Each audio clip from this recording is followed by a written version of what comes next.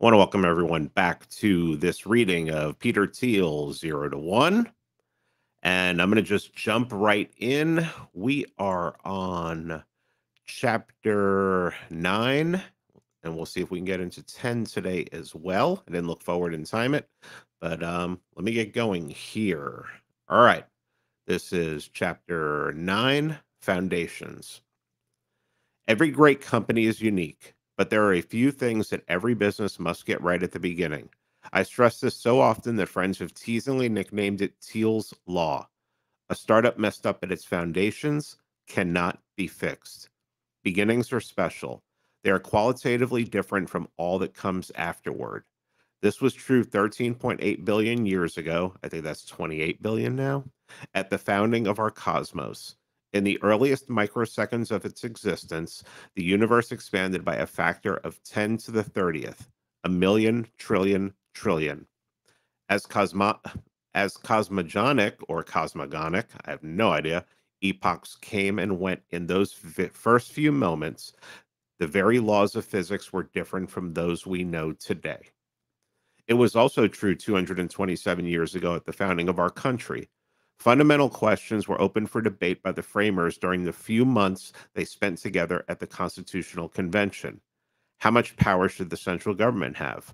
How should representation in Congress be apportioned? Whatever your views on the compromises reached that summer in Philadelphia, they've been hard to change ever since. After ratifying the Bill of Rights in 1791, we've amended the Constitution only 17 times. We've reinterpreted it millions of times. That's my commentary. Today, California has the same representation in the Senate as Alaska, even though it has more than 50 times as many people. Maybe that's a feature, not a bug. But we're probably stuck with it as long as the United States exists. Another constitutional convention is unlikely.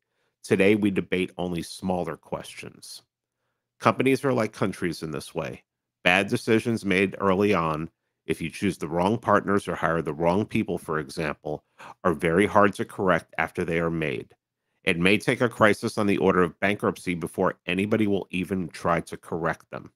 And then sometimes they get bailed out and they're just like, we'll just keep going if we're going to get bailed out over and over again. As a founder, your first job is to get the first things right because you cannot build a great company on a flawed foundation. Founding matrimony. When you start something, the first and most crucial decision you make is whom to start it with. Choosing a co-founder is like getting married, and founder conflict is just as ugly as divorce. Optimism abounds at the start of every relationship. It's unromantic to think soberly about what could go wrong, so people don't. But if the founders develop irreconcilable differences, the company becomes the victim.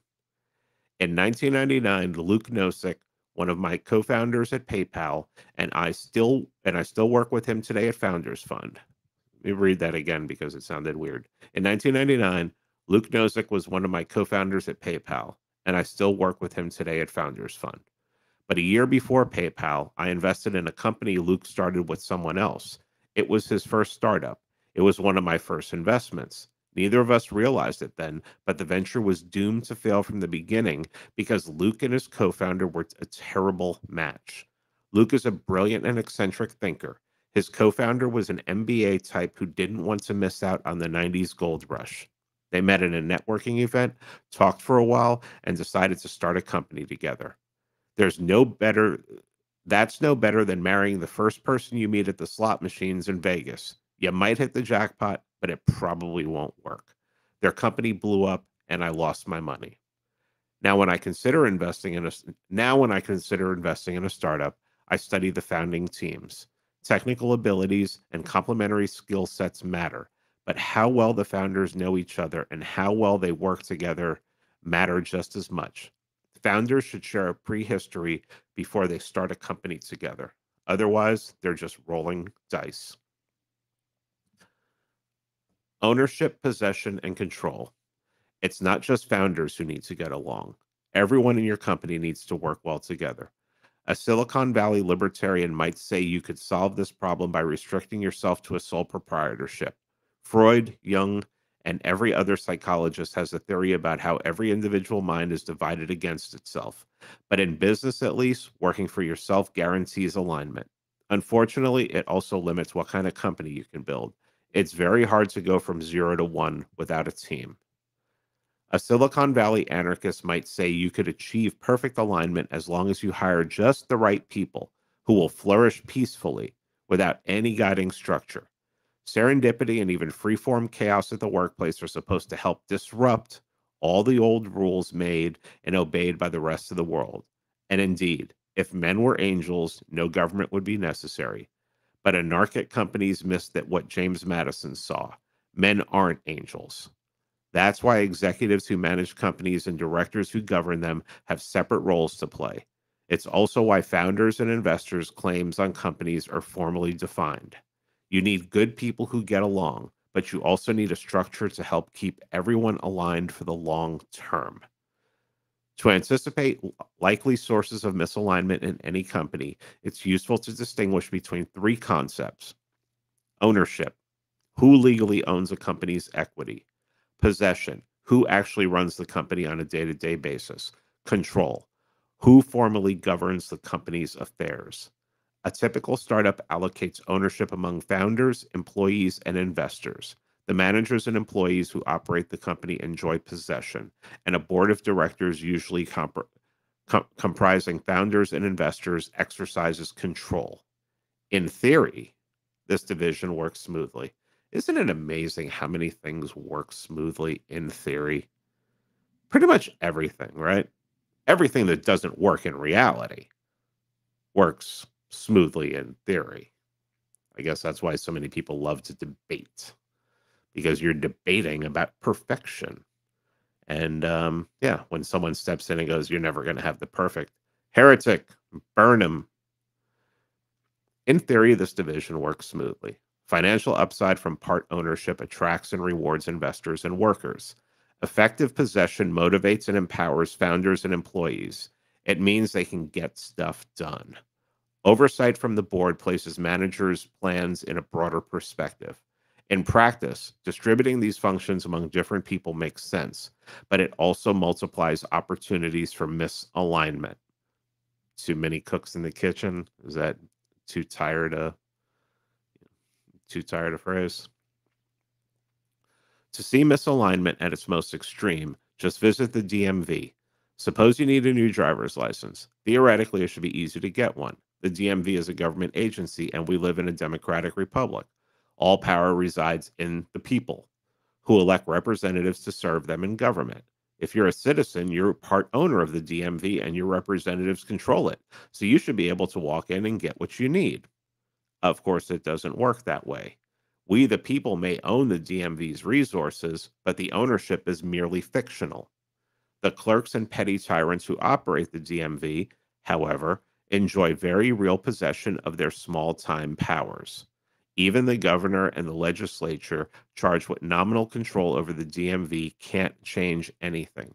The bureaucracy lurches ever sideways of its own inertia no matter what actions elected officials take. Accountable to nobody, the DMV is misaligned with everybody. Bureaucrats can make your licensing experience pleasurable or nightmarish at their sole discretion. You can try to bring up political theory and remind them that you are the boss, but that's unlikely to get you better service. And in a lot of locations, that will get you arrested. This is my commentary now. It's very interesting that what he's describing here is he's describing managerialism, a managerial quote unquote elite. And what he's describing is that the fact that when you have a managerial state, you have bureaucrats, and things are not going to run smoothly. So, what are the answers? Let's read on. We get a sip. Big corporations do better than the DMV, but they're still prone to misalignment because between ownership and possession. The CEO of a huge company like General Motors, for example, will own some of the company's stock, but only a trivial portion of the total. Therefore, excuse me. Therefore, he's incentivized to reward himself through the power of possession rather than the value of ownership. Posting good quarterly results will be enough for him to keep his high salary and corporate jet. Misalignment can creep in even if he receives stock compensation in the name of shareholder value. If that stock comes as a reward for short term preference, he will find it more lucrative and much easier to cut costs instead of investing in a plan that might create more value for all shareholders far in the future. Yeah, this is what we spoke of previous is having a short term mindset, having high time preference versus low time preference. Most people who are working in the quarterly profits world, that's all they're thinking about. They're not thinking 10 years down the road. Unlike corporate giants, early stage startups are small enough that founders usually have both ownership and possession. Most conflicts in a startup erupt between ownership and control, that is, between founders and investors on the board. The potential for conflict arises over time as interests diverge. A board member might want to take a company public as soon as possible and score a win for his venture firm, while the founders would prefer to stay private and grow the business. And you could see this argument in whoever funds a candidate for office. The person who has the money is going to be in control, is going to call the shots, is going to want to get the most out of his or her investment possible. And most of the time that means that the politician is going to have a very high time preference for getting the most out of the office and getting the most to his, uh, his main investors at that moment. Says, okay. In the boardroom, less is more. The smaller the board, the easier it is for directors to communicate, to reach consensus, and to exercise effective oversight. However, that very effectiveness means that a small board can forcefully oppose management in any conflict. This is why it's crucial to choose wisely. Every single member of your board matters. Even one problem director will cause you pain or may even jeopardize your company's future. I think a lot of political movements, especially vanguard movements in history, have come to understand that. You have your vanguard elite, and then you have your soldiers in the streets. A board of 3 is ideal. Your board should never exceed 5 people unless your company is publicly held. Government regulations effectively mandate that public companies have larger boards. The average is 9 members. By far, the worst you can do is to make your board extra large. When unsavvy observers see a nonprofit organization with dozens of people on its board, they think, look how many great people are committed to this organization. It might be extremely well run. Actually, a huge board will exercise no effective oversight at all. It merely provides cover for whatever micro dictator actually runs the organization. If you want that kind of free reign from your board, blow it up to giant size. If you want an effective board, keep it small. On the bus or off the bus. As a general rule, everyone you involve with your company should be involved full time. Sometimes you'll have to break this rule. It usually makes sense to hire outside lawyers and accountants, for example. However, anyone who doesn't own stock options or draw a regular salary from your company is fundamentally misaligned. At the margin, they'll be biased to claim value in the near term, not help you to create not help you create more in the future. That's why hiring consultants doesn't work. Part-time employees don't work. Even working remotely should be avoided because misalignment can creep in whenever colleagues aren't together full-time in the same place every day.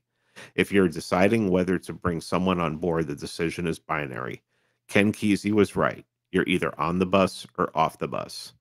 I think I think you understand when he says even working remotely should be avoided. What he's talking about leadership. He's not um, talking about employ. I mean, in the startup phase, I would think that Peter Thiel would have no problem, has no problem right now with PayPal when he looks at PayPal, and PayPal has all these people working remotely and everything. This is 10 years ago. This is 12 years ago. Times change, and I'm sure he understands that. Cash is not king. For people to be fully committed, they should be properly compensated. Whenever an entrepreneur asks me to invest in his company, I ask him how much he intends to pay himself. A company does better the less it pays the CEO. That's one of the single clearest patterns I've noticed from investing in hundreds of startups. In no case should a CEO of an early stage venture backed startup receive more than 150,000 per year in salary. It doesn't matter if he got used to making much more than that at Google, or if he has a large mortgage and hefty private school tuition bills. If a CEO collects 300,000 per year, he risks becoming more like a politician than a founder.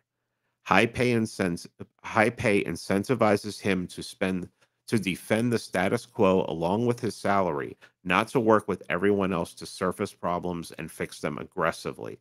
A cash poor executive, by contrast, will focus on increasing the value of the company as a whole. Low CEO pay also sets the standard for everyone else. Aaron Levy, the CEO of Box, was always careful to pay himself less than everyone else in the company. 4 years after he started Box, he was still living 2 blocks away from headquarters in a one-bedroom apartment with no furniture except the mattress. Every employee noticed his obvious commitment to the company's mission and emulated it. If a CEO doesn't set an example by taking the lowest salary in the company, he can do the same thing by drawing the highest salary in the company. So long as that figure is still modest, it sets an effective ceiling on cash compensation. Cash is attractive. It offers pure optionality. Once you get your paycheck, you can do anything you want with it. However, high cash compensation teaches workers to claim value from the company as it already exists instead of investing their time to create new value in the future. A cash bonus is slightly better than a cash salary. At least it's contingent on a job well done. But even so called incentive pay encourages short term thinking and value grabbing. Any kind of cash is more about the present than the future. Vested interests. Startups don't need to pay high salaries because they can offer something better: part ownership of the company itself. Equity is the one form of compensation that can effectively orient people toward creating value in the future. It also gives them a sense of belonging to something. So, yeah, I think that when you're giving stock options and things like that, you're they're not only being invested financially, they're being invested emotionally and even spiritually. However, for equity to create commitment rather than conflict, you must allocate it very carefully. Giving everyone equal shares is usually a mistake. Every individual has different talents and responsibilities as well as different opportunity costs, so equal amounts will seem arbitrary and unfair from the start. On the other hand, granting different amounts upfront is just as sure to seem unfair. Resentment at this stage can kill a company, but there's no ownership formula to perfectly avoid it. The problem becomes even more acute over time as more people join the company. Early employees usually get the most equity because they take more risk, but some later employees might be even more crucial to a venture's success. A secretary who joined eBay in 1996 might have made 200 times more than her industry veteran boss who joined in 1999. The graffiti artist who painted Facebook's office walls in 2005 got stock that turned out to be worth 200 million, while a talented engineer who joined in 2010 might have made only 2 million. Since it's impossible to achieve perfect fairness when distributing ownership, founders would do well to keep the details secret. Sending out a company wide email that lists everyone's ownership stake would be like dropping a nuclear bomb on your office. I would hope that that would be common sense. Most people don't want equity at all. At PayPal, we once hired a consultant who promised to help us negotiate lucrative business development deals. The only thing he ever successfully negotiated was a $5,000 daily cash salary. He refused to accept stock options as payment. Stories of startup chefs becoming millionaires notwithstanding, people often find equity unattractive. It's not liquid like cash. It's tied to one specific company. And if that company doesn't succeed, it's worthless. Equity is a powerful tool precisely because of those limitations. Anyone who prefers owning a part of your company to being paid cash, Being paid in cash reveals a preference for the long term and a commitment to increasing your company's value in the future. Equity can't create perfect incentives, but it's the best way for a founder to keep everyone in the company broadly aligned. I hope that's logical.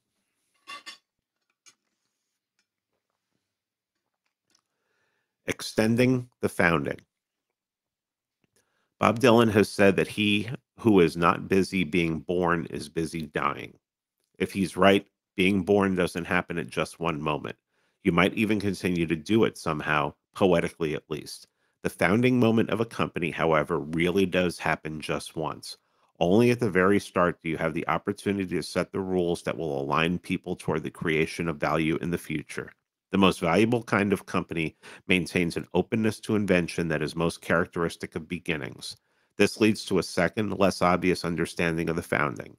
It lasts as long as a company is creating new things, and it ends when creation stops. If you get the founding moment right, you can do more than create a valuable company. You can steer its distant future toward the creation of new things instead of the stewardship of inherited success. You might even extend its founding indefinitely. All right. We are into 21 minutes in, and we are into chapter 10. Ha. The Mechanics of Mafia. Start with a thought experiment. What would the ideal company culture look like? Employees should love their work. They should enjoy going to the office so much that formal business hours become obsolete and nobody watches the clock. The workspace should be open, not cubicled, and workers should feel at home. Beanbag chairs and ping pong tables might outnumber file cabinets. Free massages, on site sushi chefs, maybe even yoga classes would sweeten the scene. Pets should be welcome too. Perhaps employees' dogs and cats could come and join the office's tank full of tropical fish as unofficial company mascots. What's wrong with this picture? It includes some of the absurd perks Silicon Valley has made famous, but none of the substance. And without substance, perks don't work. You can't accomplish anything meaningful by hiring an interior decorator to beautify your office, a human resources consultant to fix your policies, or a branding specialist to hone your buzzwords. Company culture does not exist apart from the company itself. No company has a culture. Every company is a culture. Apply that how you will. A startup is a team of people on a mission, and a good culture is just what that looks like on the inside. Beyond professionalism. The first team that I built has become known in Silicon Valley as the PayPal Mafia because so many of my former colleagues have gone on to help each other start and invest in successful tech companies. We sold PayPal to eBay for $1.5 billion in 2002. Since then, Elon Musk has founded SpaceX and co-founded Tesla Motors. Reid Hoffman co-founded LinkedIn. Steve Chen, Chad Hurley, and Jared Karim together founded YouTube. Jeremy Stoppelman and Russell Simmons founded Yelp. David Sachs co-founded Yammer, and I co-founded Palantir. Today, all 7 of these companies are worth more than $1 billion each. PayPal's office amenities never got much press, but the team has done extraordinarily well, both together and individually. The culture was strong enough to transcend the original company. We didn't assemble a mafia by sorting through resumes and simply hiring the most talented people. I had seen the mixed results of that approach firsthand when I worked at a New York law firm. The lawyers I worked with ran a valuable business, and they were impressive individuals one by one, but the relationships between them were oddly thin. They spent all day together, but few of them seemed to have much to say to each other outside the office. Why work with a group of people who don't even like each other? Many seem to think it's a sacrifice necessary for making money, but taking a merely professional view of the workplace in which free agents check in and out on a transactional basis is worse than cold. It's not even rational. Since time is your most valuable asset, it's odd to spend it working with people who don't envision any long-term future together. If you can't count durable relationships among the fruits of your time at work, you haven't invested your time well, even in purely financial terms. From the start, I wanted PayPal to be tightly knit instead of transactional. I thought stronger relationships would make us not just happier and better at work, but also more successful in our careers, even beyond PayPal. So we set out to hire people who would actually enjoy working together. They had to be talented, but even more than that, they had to be excited about working specifically with us. That was the start of the PayPal Mafia. Recruiting conspirators. Recruiting is a core competency for any company. It should never be outsourced. You need people who are not just skilled on paper, but who will work together cohesively after they're hired. The first 4 or 5 might be attracted by large equity stakes or high profile responsibilities. More important than those obvious offerings is your answer to this question: why should the 20th employee join your company? Talented people don't need to work for you. They have plenty of options.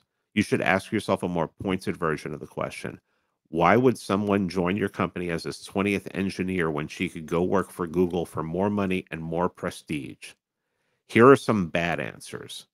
Your stock options will be worth more here than elsewhere.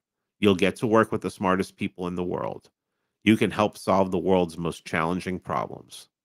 What's wrong with valuable stock, smart people, and pressing problems? Nothing. But every company makes these same claims and they won't help you stand out. General and undifferentiated pitches don't say anything about why a recruit should join your company instead of many others. Goes back to competition. So if you sound just like everybody else, then it's just a competition. But if you stand out, if you offer something that no one else offers, people are going to be tearing your door down trying to work there or work with you or get near you or just spend time with you. I mean, this is applies to everything in life. The only good answers are specific to your company, so you won't find them in this book. But there are two general kind of good answers: answers about your mission and answers about your team. You'll attract the employees you need if you can explain why your mission is compelling, not why it's important in general, but why you're doing something important that no one else is going to get done. That's the only thing that can make it important and make its importance unique. At PayPal, if you were excited by the idea of creating a new digital currency to replace the US dollar, we wanted to talk to you. If not, you weren't the right fit. However, even a great mission is not enough. The kind of recruit who would be most engaged as an employee will also wonder, are these the kind of people I want to work with? You should be able to explain why your company is a unique match for him personally. And if you can't do that, he's probably not the right match. Above all, don't fight the perk war. Anybody who would be more powerfully swayed by free laundry pickup or pet daycare would be a bad addition to your team. Just cover the basics like health insurance and then promise what no others can: the opportunity to do irreplaceable work on a unique problem alongside great people. You probably can't be the Google of 2014 in terms of compensation and perks, but you can be like the Google of 1999 if you already have good answers about your mission and team. What's under Silicon Valley's hoodies? From the outside, everyone in your company should be different in the same way. Unlike people on the East Coast, who all wear the same skinny jeans or pinstripe suits depending on their industry, young people in Mountain View and Palo Alto go to work wearing t shirts. It's a cliche that tech workers don't care about what they wear, but if you look closely at those t shirts, you'll see the logos of the wearer's companies, and tech workers care about those very much. What makes a startup employee instantly distinguishable to outsiders is the branded t shirt or hoodie that makes him look the same as his coworkers. That startup uniform encapsulates a simple but essential principle: everyone at your company should be different in the same way. A tribe of like minded people fiercely devoted to the company's mission. Max Levchin, my co founder at PayPal, says the startup should make their early staff as personally similar as possible. Startups have limited resources and small teams. They must work quickly and efficiently in order to survive, and that's easier to do when everyone shares an understanding of the world. The early PayPal team worked well together because we were all the same kind of nerd. We all loved science fiction. Cryptonomicon was required reading, and we preferred the capitalist Star Wars to the communist Star Trek. Most important, we were all obsessed with creating a digital currency that would be controlled by individuals instead of governments.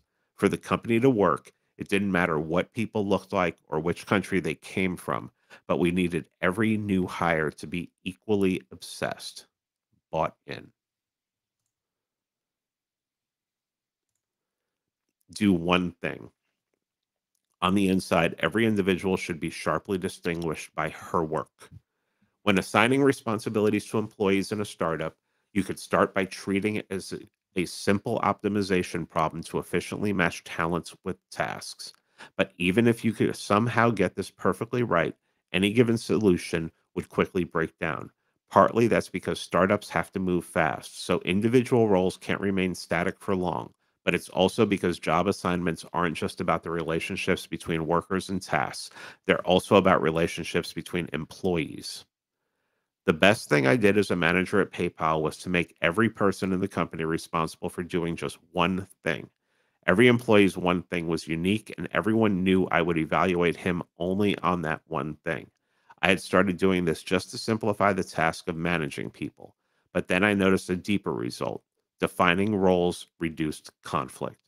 Most fights inside a company happen when colleagues compete for the same responsibilities. Startups face an especially high risk of this since job roles are at the early ages. Eliminating competition makes it easier for everyone to build the kind of long-term relationships that transcend mere professionalism. Another example where competition is it fails. More than that, internal peace is what enables a startup to survive at all.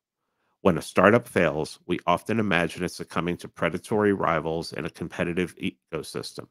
But every company is also its own ecosystem, and factional strife makes it vulnerable to outside threats. Internal conflict is like an autoimmune disease. The technical cause of death may be pneumonia, but the real cause remains hidden from plain view.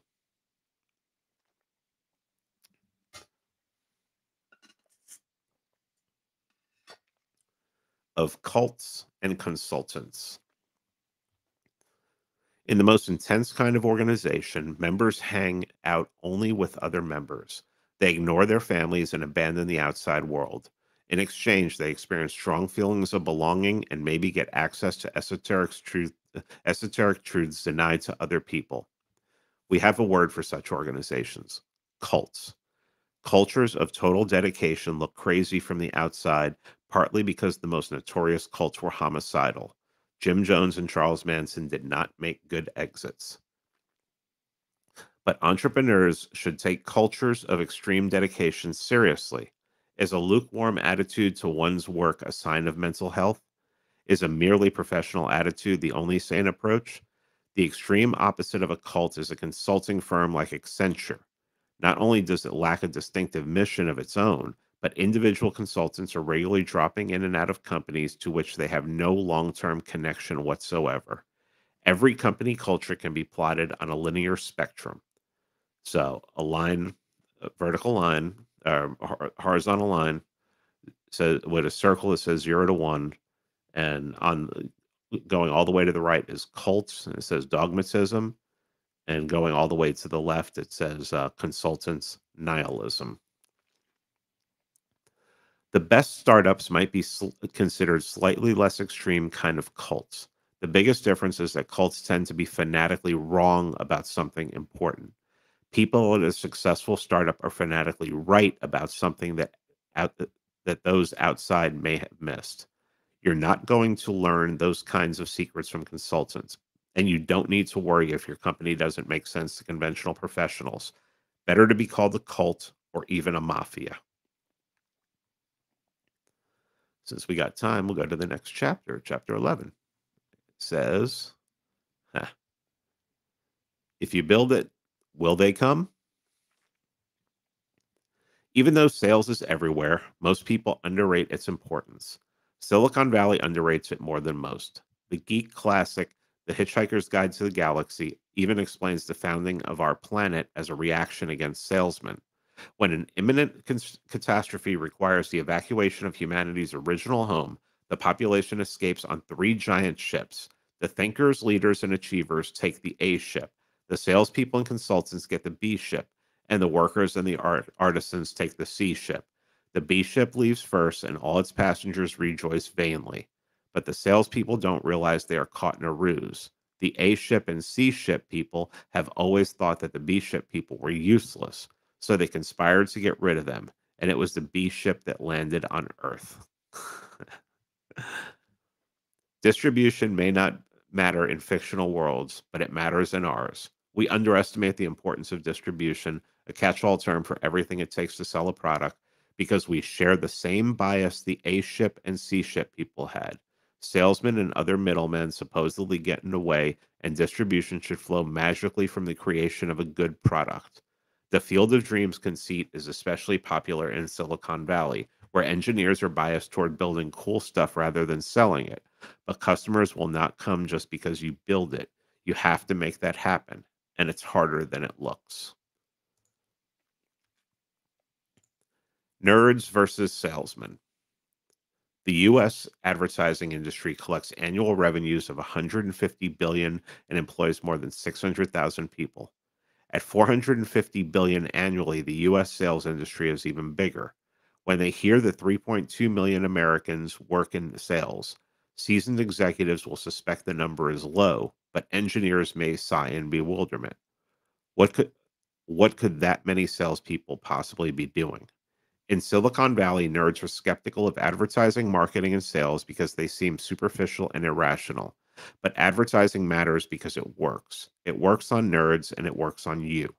You may think that you're an exception, that your preferences are authentic, and advertising only works on other people. It's easy to resist the most obvious sales pitches, so we entertain a false confidence in our own independence of mind.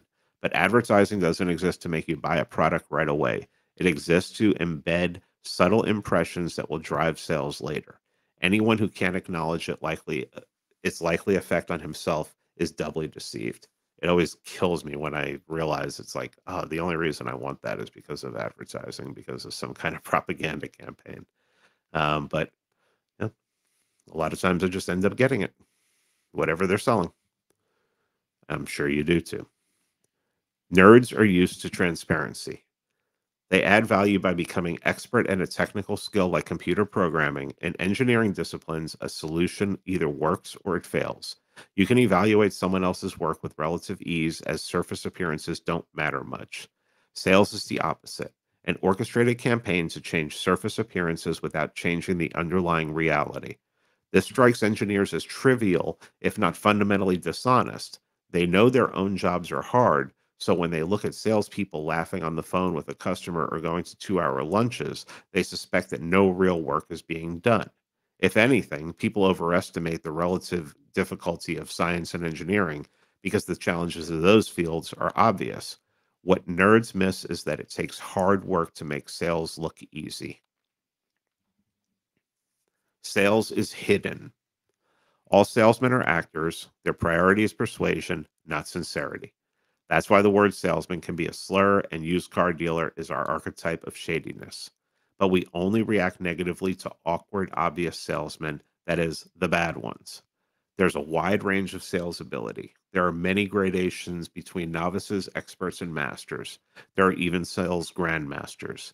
If you don't know any grandmasters, it's not because you haven't encountered them, but rather because their art is hidden in plain sight. Tom Sawyer managed to persuade his neighborhood friends to whitewash the fence for him, a masterful move. But convincing them to actually pay him for the privilege of doing his chores was the move of a grandmaster, and his friends were none the wiser.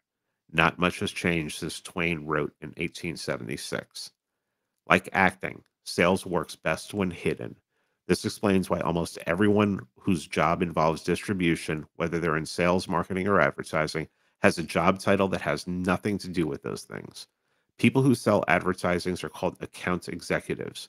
People who sell customers work in business development. People who sell companies are investment bankers, and people who sell themselves are called politicians. There's a reason for these redescriptions. None of us wants to be reminded when we're being sold. Whatever the career, Sales ability distinguishes superstars from also-rans.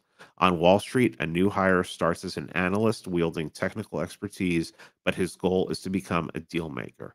A lawyer prides himself on professional credentials, but law firms are led by the rainmakers who bring in big clients. Even university professors who claim authority from scholarly achievement are envious of the self promoters who define their fields. Academic ideas about history or English don't just sell themselves on their intellectual merits.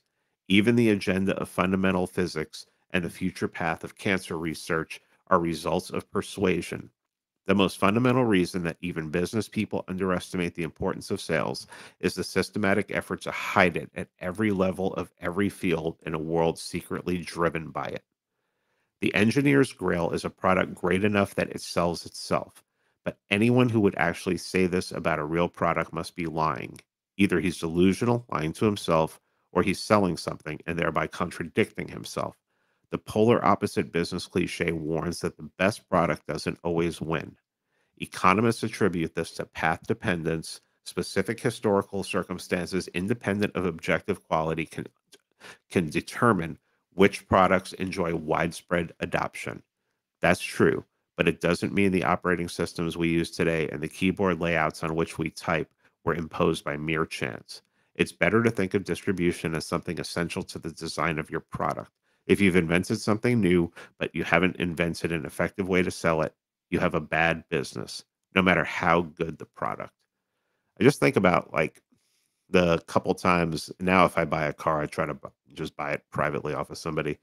But the times, and I've worked at dealerships before, is people go there and they really, unless they are recommended to a certain salesperson, they're walking in and they're just basically the first person who's next up. That's who they encounter, and it's very rare in all the car dealerships I worked at that there was. You may find one out of 3 or 4 car dealerships where he doesn't even present as a salesman. He knows he all he's doing is asking questions. All he's doing he's not trying to sell you on the vehicle. He's just asking you questions about what you need. He's making you decide that this is what you need. You're already there. He knows what you need. And now he's just finding out exactly what you need and asking questions. He's not talking about you're going to get to the warranty, you're going to get to all the things that are supposed to sell a car, speed, horsepower, everything. If you're looking for that kind of car. Um, but the salesman, the one that can sell you and you don't realize that you've been sold, is so rare. So rare nowadays. I assume in days past it was probably better because I think there were more honest people in days past, and I think most people today, because um, for whatever reason, maybe they're just bad people or they're just in a bad position, they're very eager to make that sale. So, all right. How to sell a product. Superior sales and distribution by itself can create a monopoly, even with no product differentiation. The converse is not true. No matter how strong your product, even if it easily fits into already established habits and anybody who tries it likes it immediately, you must still support it with a strong distribution plan. Two metrics set the limits for effective distribution. The total net profit that you earn on average over the course of your relationship with a customer, CLV, customer lifetime value, must exceed the amount you spend on average to acquire a new customer, CAC, customer acquisition value. In general, the higher the price of your product, the more you have to spend to make a sale, and the more it makes sense to spend it. Distribution methods can be plotted on a continuum. Um, $1 says CAC, the customer acquisition costs, viral marketing, $1, marketing, $100, sales, 10,000, complex sales, 10 million, targets, in the beginning, $1 consumers, in the middle, small businesses, and at the end, complex sales. You got big business and selling to government.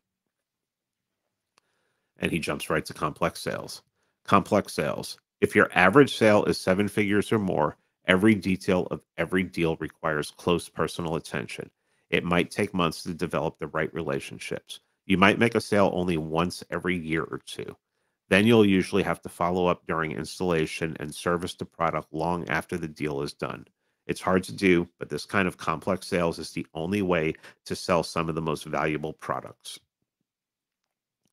SpaceX shows that it can be done. Within just a few years of launching his rocket startup, Elon Musk persuaded NASA to sign billion-dollar contracts to replace the decommissioned space shuttle with a newly designed vessel from SpaceX. Politics matters in big deals just as much as technological ingenuity, so this wasn't easy. SpaceX employs more than 3,000 people at this time, mostly in California. Not anymore. The traditional U.S. aerospace industry employs more than 500,000 people. Well, I don't know. Are they still in California? I thought he moved everything, but oh well. The traditional U.S. aerospace industry employs more than 500,000 people spread throughout all 50 states. Unsurprisingly, members of Congress don't want to give up federal funds going to their home districts. But since complex sales required making just a few deals each year, a sales grandmaster like Elon Musk can use that time to focus on the most crucial people and even to overcome political inertia. Complex sales work best when you don't have salesmen at all. Palantir, the data analytics company I co founded with my law school classmate Alex Karp, doesn't employ anyone separately tasked with selling its product. Instead, Alex, who is Palantir's CEO, spends 25 days a month on the road meeting with clients and potential clients. Our deal sizes range from 1 million to 100 million. At that price point, buyers want to talk to the CEO, not the VP of sales. Business with complex sales models succeed if they achieve 50% to 50 to 100% year-over-year growth over the course of a decade. This will seem slow to any entrepreneur dreaming of viral growth. You might expect revenue to increase 10 times as soon as customers learn about an obviously superior product, but that almost never happens. Good enterprise sales strategies start small as it must. A new customer might agree to become your biggest customer, but they'll rarely be comfortable signing a deal completely out of scale with what you've sold before. Once you have a pool of reference customers who are successfully using your product, then you can begin the long and methodical work of hustling toward even bigger deals. Personal sales. Most sales are not particularly complex. Average deal sizes might range between 10,000 and 100,000, and usually the CEO won't have to do all of the selling himself.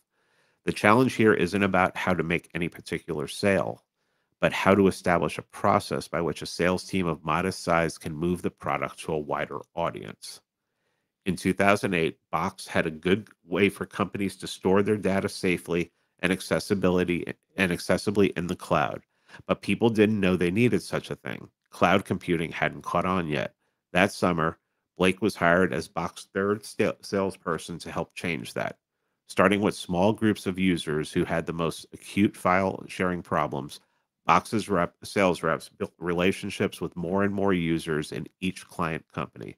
In 2009, Blake sold a small box account to a Stanford sleep clinic where researchers needed an easy, secure way to store experimental data logs. Today, the university offers a Stanford branded box account to every one of its students and faculty members, and Stanford Hospital runs on Box. If it had started off by trying to sell the president of the university on an enterprise wide solution, Box would have sold nothing. A complex sales approach would have made Box a forgotten startup failure. Instead, personal sales made it a multi-billion-dollar business. Sometimes the product itself is a kind of distribution. ZocDoc is a founder's fund portfolio company that helps people find and book medical appointments online. The company charges doctors a few $100s per month to be included in its network. With an average deal size of just a few $1,000s, ZocDoc needs lots of salespeople. So many that they have an internal recruiting team to do nothing but hire more. But making personal sales to doctors doesn't just bring in revenue. By adding doctors to the network, salespeople make the product more valuable to consumers, and more consumer users increases its appeal to doctors. More than 5 million people already use the service each month, and it can continue to scale its network to include a majority of practitioners. It will become a fundamental utility for the U.S. healthcare industry. Distribution doldrums. In between personal sales, salespeople obviously required, and traditional advertising, no salespeople required, there is a dead zone. Suppose you create a software service that helps convenience store owners track their inventory and manage ordering. For a product priced around $1,000, there might be no good distribution channel to reach the small businesses that might buy it. Even if you have a clear value proposition, how do you get people to hear it? Advertising would either be too broad, there's no TV channel that only convenience store owners watch, or too inefficient. On its own, an ad in convenience store news probably won't convince any owner to part with $1,000 a year. The product needs a personal sales effort, but at that price point, you simply don't have the resources to send an actual person to talk to every prospective customer. This is why so many small and medium sized businesses don't use tools that bigger firms take for granted. It's not that small business proprietors are unusually backward or that good tools don't exist. Distribution is the hidden bottleneck. Marketing and advertising. Marketing and advertising work for relatively low-priced products that have mass appeal but lack any method of viral distribution. Procter& Gamble can't afford to pay salespeople to go door-to-door selling laundry detergent. Procter& Gamble does employ salespeople to talk to grocery chains and large retail outlets, since one detergent sale made to these buyers might mean 100,000 one-gallon bottles. To reach its end user, a packaged goods company has to produce television commercials, print coupons in newspapers, and design its product boxes to attract attention. Advertising can work for startups too, but only when your customer acquisition costs and customer lifetime value make every other distribution channel uneconomical. Consider e-commerce startup Warby Parker, which designs and sells fashionable prescription eyeglasses online instead of contracting sales to retail eyewear distributors.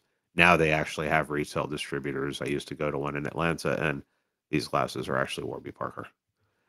Each pair starts at around $100, so assuming the average customer buy these were a lot more than $100. These are progressive and yada yada. Um, each pair starts at around $100, so assuming the average customer buys a few pair in her lifetime, the company's CLV is a few hundred dollars. That's too little to justify personal attention on every transaction, but at the other extreme, $100 physical products don't exactly go viral. By running advertisements and creating quirky TV commercials, Warby is able to get its better, less expensive offerings in front of millions of eyeglass wearing customers.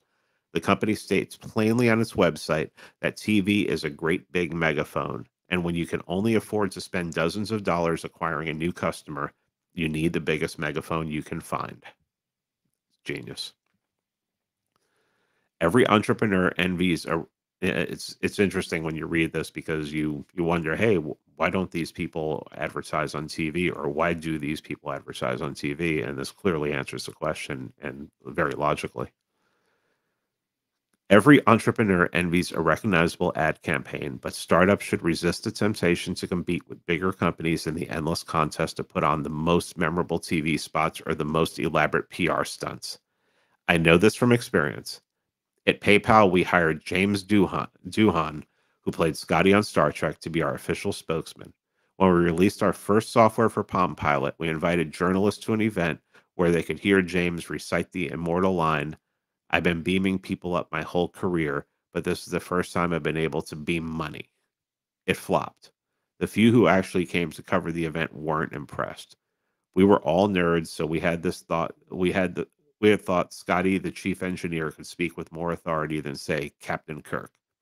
Just like a salesman, Kirk was always showboating out in some exotic locale and leaving it up to the engineers to bail him out of his own mistakes.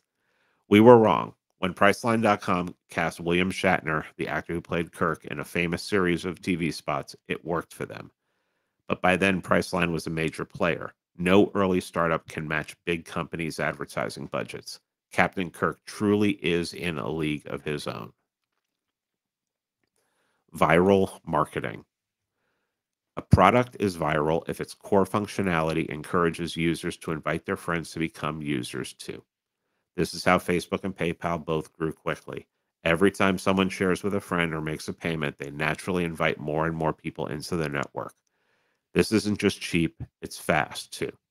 If every new user leads to more than one additional user, you can achieve a chain reaction of exponential growth. The ideal viral loop should be as quick and frictionless as possible. Funny YouTube videos or internet memes get millions of views very quickly because they have extremely short cycle times. People see the kitten, feel warm inside, and forward it to their friends in a matter of seconds. At PayPal, our original user base was 24 people, all of whom worked at PayPal. Acquiring customers through banner advertising proved too expensive. However, by directly paying people to sign up and then paying them more to refer friends, we achieved extraordinary growth. This strategy cost us $20 per customer, but it also led to 7% daily growth, which meant that our user base nearly doubled every 10 days. After 4 or 5 months, we had hundreds of thousands of users and a viable opportunity to build a great company by servicing money transfers for small fees that ended up greatly exceeding our customer acquisition cost. Whoever is first to dominate the most important segment of a market with viral potential will be the last mover in the whole market. At PayPal, we didn't want to acquire more users at random. We wanted to get the most valuable users first. The most obvious market segment in email based payments was the millions of immigrants still using Western Union to wire money to their families back home. Our product made that effortless, but the transactions were too infrequent. We needed a smaller niche market segment with a higher velocity of money. A segment we f- a, s- a segment we found in eBay power sellers, the professional vendors who sold goods online through eBay's auction marketplace. There were 20,000 of them. Most had multiple auctions ending each day, and they bought almost as much as they sold, which meant a constant stream of payments. And because eBay's own solution to the payment problem was terrible, these merchants were extremely enthusiastic early adopters. Once PayPal dominated the segment and became the payments platform for eBay, there was no catching up on eBay or anywhere else. I was there. I remember it. I was an early PayPal and eBay user. All right, let's go. The power law of distribution. One of these methods is likely to be far more powerful than every other for any given business. Distribution follows a power law of its own. This is counterintuitive for most entrepreneurs who assume that more is more. But the kitchen sink approach, employ a few salespeople, place some magazine ads, and try to add some kind of viral functionality to the product as an afterthought, doesn't work. Most businesses get zero distribution channels to work. Poor sales rather than bad product is the most common cause of failure. If you can just get one distribution channel to work, you have a great business. If you try for several but don't nail one, you're finished. Selling to non customers. Your company needs to sell more than its product. You must also sell your company to employees and investors. There is a human there is a human resources version of the lie that great products sell themselves. Quote, the company is so good that people will be clamoring to join it. And there's a fundraising version too. This company is so great that investors will be banging down our door to invest. Clamor and frenzy are very real, but they rarely happen without calculated recruiting and pitching beneath the surface. Selling your company to the media is a necessary part of selling it to everyone else. Nerds who instinctively mistrust the media often make the mistake of trying to ignore it. But just as you can never expect people to buy a superior product merely on its obvious merits without any distribution strategy, you should never assume that people will admire your company without a public relations strategy. Even if your particular product doesn't need media exposure to acquire customers because you have a viral distribution strategy, the press can help attract investors and employees. Any prospective employee worth hiring will do his own diligence. What he finds or doesn't find when he Googles you will be critical to the success of your company. Let's see if this got a little more here. Everybody sells. Nerds might wish that distribution could be ignored and salesmen banished to another planet. All of us want to believe that we make up our own minds, that sales doesn't work on us, but it's not true. Everybody has a product to sell, no matter whether you're an employee, a founder, or an investor. It's true even if your company consists of just you and your computer. Look around. If you don't see any salespeople, you're the salesperson. All right. And that concludes chapter 11. Chapter 12, Man and Machine. We will catch up with that on episode 6 of this. We're getting pretty close here. We're at, where are we at? Page 131 of 200, and a bunch of those pages at the end are just referenced. So, yeah, we're getting close. And once again, thank you for stopping by and checking out this part 5 of Peter Thiel's 0 to 1. And if you want to support the show, like I said, there's going to be ads on this. And as I've ended every episode, you can go to freemanbeyondthewall.com/support. And you can go through my website, your Patreon, through Subscribestar, and however you wish to subscribe. I either upload to RSS feeds that you will get, or I email to you a commercial-free version of every episode I put out. Not only the readings, but the regular episodes as well. All right. Thank you, and I'll see you for episode 6 of 0 to 1.